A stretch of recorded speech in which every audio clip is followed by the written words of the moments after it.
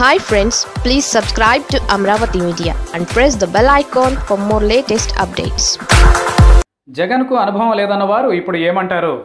AP CM Jaganmohan Reddy ముందు నుంచి మొండి స్వభావం ఉన్న వ్యక్తి. ఆయన తండ్రి దివంగత మాజీ ముఖ్యమంత్రి వైఎస్ రాజశేఖర రెడ్డి సీఎంగా ఉన్నప్పటి నుంచే జగన్ రాజకీయంగా దూకుడుగా ఉండేవారు.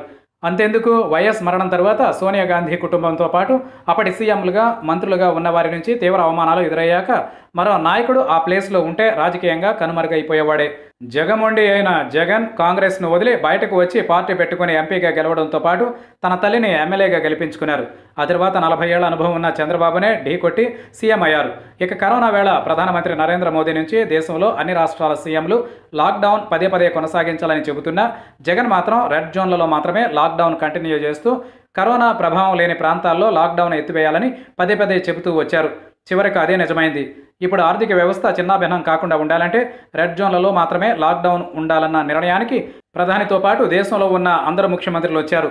ఇటు రాష్ట్రంలో కరోనా ఉన్నా జగన్ మాత్రం ఈ టైంలో ఎన్నో సంచలన నిర్ణయాలు తీసుకుంటున్నారు. ఈ విషయంలో జగన్పై కొన్ని విమర్శలు వచ్చినా కూడా ఎక్కడా లెక్క చేయడం లేదు. అటు ఎన్నికల కమిషనర్ను ఆర్డినెన్స్తో తొలగించడం కానీ, మనం భవిష్యత్తులో కరోనాతో కలిసి జీవించాల్సిన పరిస్థితి వస్తుందని ఈ విషయంలో జాగ్రత్తలు తీసుకోవాలే కానీ ఈ లాక్డౌన్ కంటిన్యూగా కొనసాగించడం కరెక్ట్ కాదని చెప్పారు. ఇక ఇప్పుడు అందరూ జగన్ మాటతో ఏకీభవిస్తున్నారు. మరోవైపు దేశంలోనే ఎక్కడా లేని విధంగా ఏపీలో ఏకంగా 1,00,000 టెస్టులు చేశారు.